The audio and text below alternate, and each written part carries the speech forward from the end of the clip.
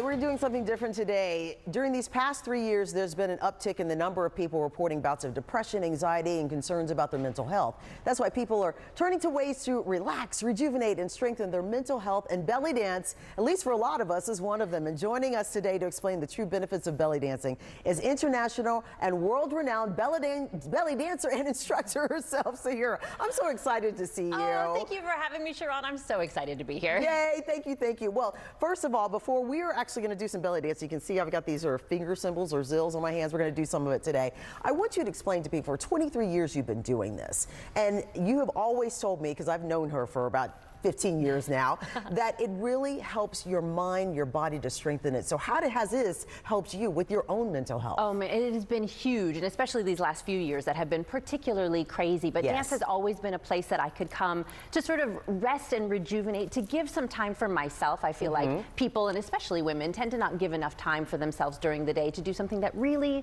feeds their soul, right? Exactly. And science shows that movement in general really can affect your mental state, but creative movement that is done to music goes above and beyond that and really gives us something energetically and emotionally that other kinds of exercise can't do. I know, and we've got video of her actually dancing, so we can talk about the video and also talking about this. So when someone comes to your class and they're just depressed and they're upset, what do you tell them? Especially when they're learning these new moves, which for some people are difficult in the beginning, but they become natural, more natural. So what do you tell them? Absolutely. Well, we have part of the warm-up where we always take a moment to just breathe and center ourselves in where we are. And I say, you know, let go of whatever you need to let go of, leave it at the door.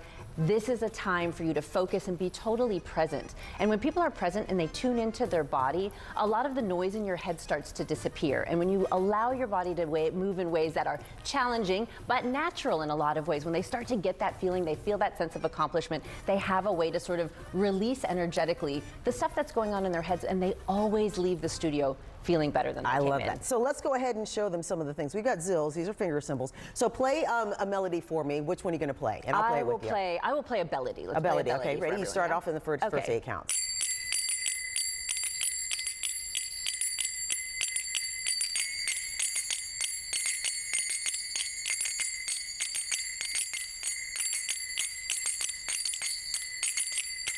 Now, I want to talk with you and dance, so we're not going to do the zills yet. So go ahead and just dance, and I'll just follow. She calls it follow the bouncing butt.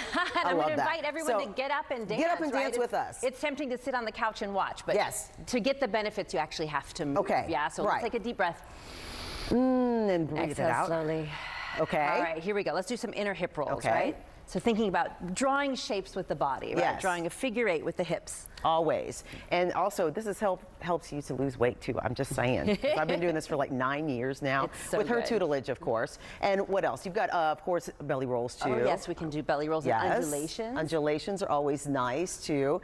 And then we do hip drops. I love the hip drops. Oh, the hip drops. So we'll do hip drops here, more percussive movement. Yeah. Look at that. She's just so moving. I love it. And I'll jump in here. I'm going to go like this because he's got a camera over here. We're like, ah.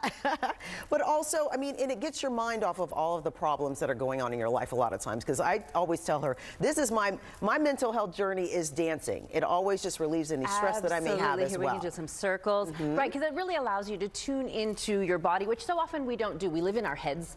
And when we live in our heads, we put on some blinders, I think, and we tend to focus on what do we need to do next? What's the to-do list? What's bad has happened today? But when you have an opportunity to just breathe and move, it feels so good. And I say it's impossible to be in a really bad mood while you dance. I have tried many times and I have failed. And you get out of it every time. I have failed. I love it. All right, so we have to go, but tell them where they can find you so they can take some of your classes as well. Absolutely. Come dance with me. I have classes here in Houston and online at SahiraBellyDances.com. All right, check her out, everybody. We're going to have more, of course, on our website where you can follow as well. But thanks for joining us. We appreciate it. And it's going to be fun. Dance your way into mental health. It's always a good thing. All right, so we're heading over to Adam.